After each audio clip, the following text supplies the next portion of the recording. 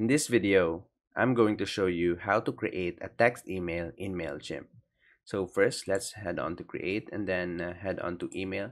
Then you will see three emails right here. So you can see regular, you can send plain text or a templated email. So for us, we will send a plain text and then we will put an internal email name. For example, we'll just use sample, then click on continue.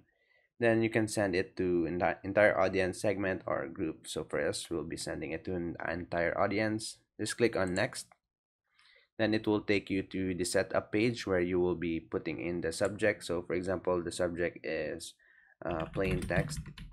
Then just click on next. Then as you can see in the left side right here, there is an enter your content here. So you will be entering your content right here. So for example, hello, thank you for subscribing. And then after that, just click on next. And then you're all set to send. And that's about it. That's how to create a text email in Mailchimp.